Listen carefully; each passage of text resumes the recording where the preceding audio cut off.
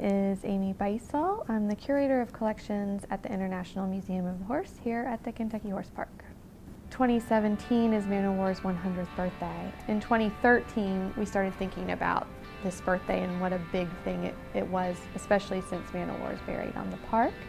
And we thought, wouldn't it be great if we could restore his patina and not only restore the intentional look of the sculpture as it was meant by the artist, but also in the long run it's going to help preserve the metal. Herbert Hazeltine was revered for the work that he did.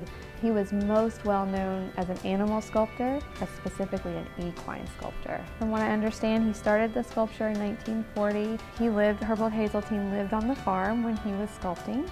He sort of had a schedule that he worked with Man O' War, and his handler, his groom, Will Harbut, and it was completed in 1947 is when the final bronze that you see today was installed at Faraway Farm. When the sculpture was placed on the park, the majority of its original patina was no longer existed.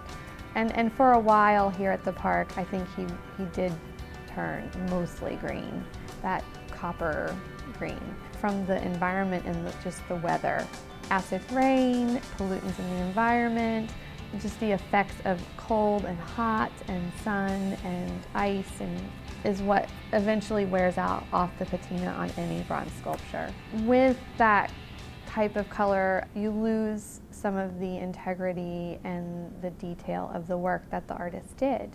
We started with a yearly review of the sculpture, and we started waxing the sculpture every year to take down those real high green areas. What I noticed is that undoubtedly those spots would reappear by the beginning of summer and we would have to do this again.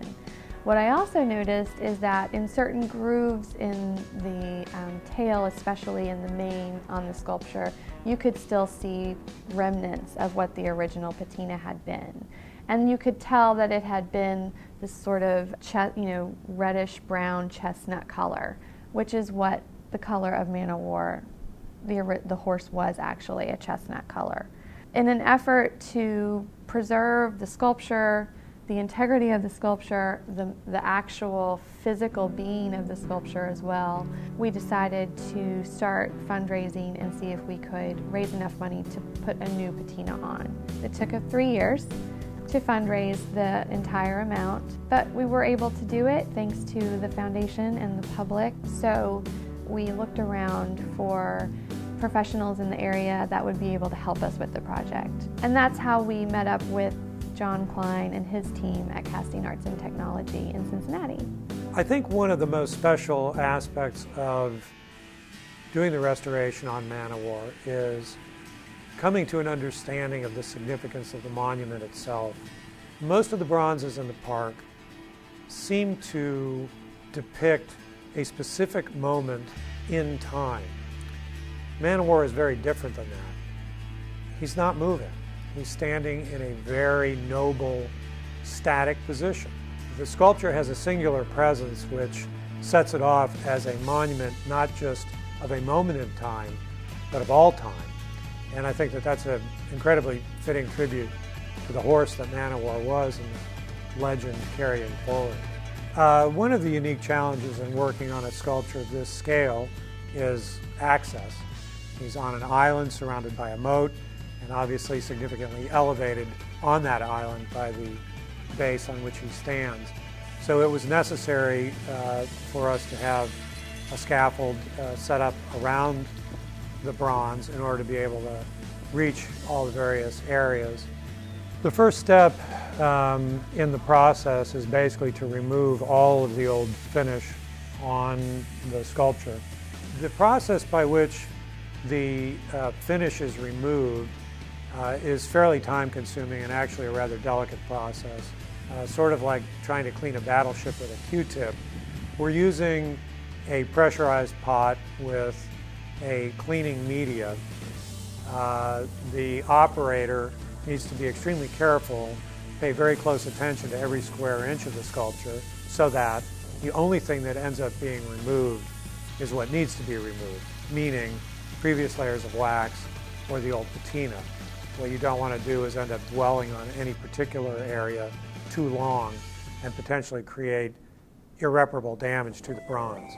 So one of the unique features of the sculpture of Man of War, his eyes are made of glass. And so we had a certain amount of trepidation, if not fear, of working around those glass eyes because we're using these large propane torches. They're putting out 500,000 BTUs of heat. If we overheated the eyes or heated them and then inadvertently quenched them, there was a very high likelihood that they could shatter. So there was the extra layer of caution that was necessary in order to be sure that we didn't damage the eyes while using the torches.